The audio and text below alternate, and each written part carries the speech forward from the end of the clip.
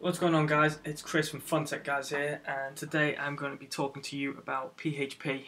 Now this is going to be a very quick tutorial.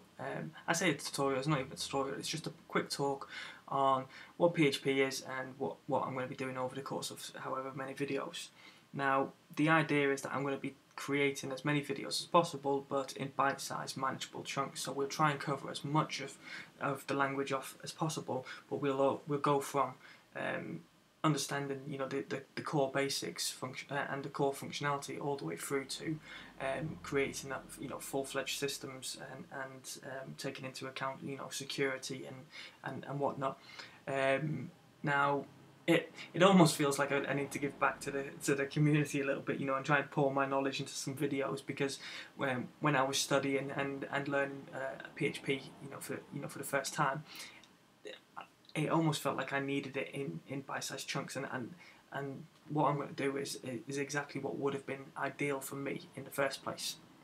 And then hopefully, even if one or two people, end up liking this, then I feel like I've given something back. So I'm just going to jump straight in. So to launch PHP files and to run PHP files on your local system, you need to download and install a local host. And one of the most popular ones that I can think of is XAMPP. I've run this on both Windows and Mac. Don't get me wrong, I run other versions of this, I run MAMP and WAMP and whatnot on Windows computers. However, XAMPP just always seems to be the one that I can come back to, and just works. It does exactly what I need it for. So if you head over to apachefriends.org, and you'll just see straight away big massive download buttons.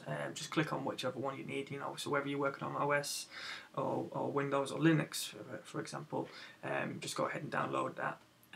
Download it, install it, familiarise yourself with it, but it's fairly self-explanatory once you've downloaded it.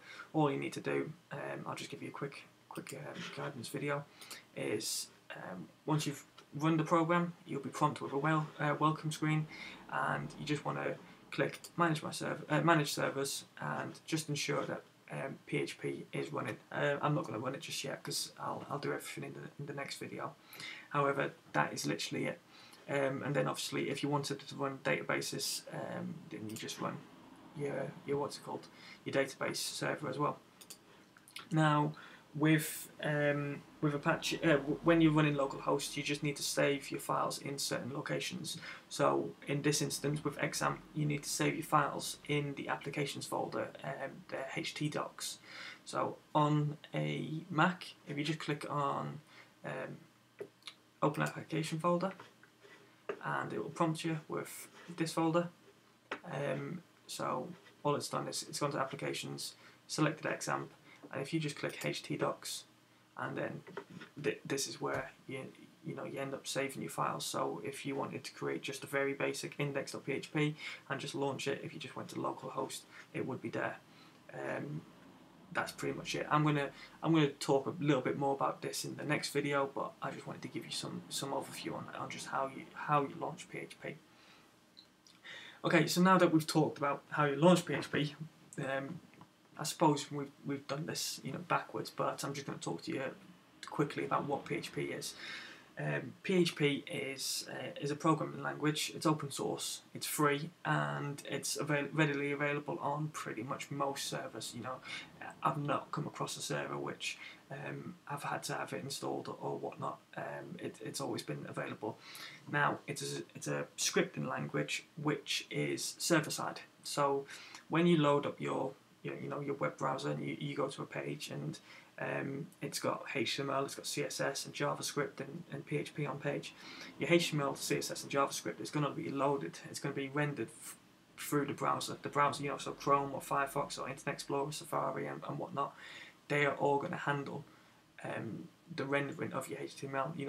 Your client side programming languages. However, PHP is handled from the server. So renders up the page, a request is sent to the server handles your PHP tags and everything within it, and then the response is sent back to the browser, and that's rendered within the template. PHP is also commonly used with databases to create like dynamic web pages. And when I say dynamic, what is dynamic? Dynamic is okay, if you had a page and it had content which never changes, the images don't change, it's just always the exact same standard, nothing changes, that is a static web page. Nothing is being rendered from the server. The server isn't changing anything on the page. Now, when you log into a page and it says, I don't know, let's use Facebook as an example. You log in, it says, "Hi Chris, thanks for," it gives you your little profile picture, "Welcome back Chris," or whatever it says. I can't remember what it says now, if I haven't logged in the desktop in quite some time. But it gives you your profile images, it gives you what's trending, it gives you all matter of data which is constantly being updated. That is a dynamic website. When you go to a page, it is changing all the time, dynamically through the server and the databases and whatnot. The most common database that it uses is MySQL. A lot of what we do in these videos is going to be done through MySQL. When I say a lot of it, what we do, a lot of database projects, what we do will be handled through MySQL. But I won't blow your minds or whatever, or try to blow your minds just yet. I'll leave that for another video. Before I start the next video, I'll probably mention it in the next one as well. But I just need to make you aware that it's best to have basic HTML knowledge when starting PHP. Now, HTML is almost like the foundation of PHP. Of web development. That is like the core of the web development, and PHP is almost. Although you can create just pure PHP pages, more often than not, you are going to end up running into HTML tags and whatever. I would be very, very surprised if you go through, your first 5-10 projects and don't touch HTML at all. So, with that being said, I would go ahead and, if you don't know HTML, I'd just get a general understanding and get some basic knowledge of things like forms, because forms is handled. Although on the page, like where you type in your name and click submit to sign up to whatever newsletter or whatnot, the handling of the form is done, through PHP. So, and the front end is HTML. So, as I say, I implore you to go and just make sure that you know some HTML.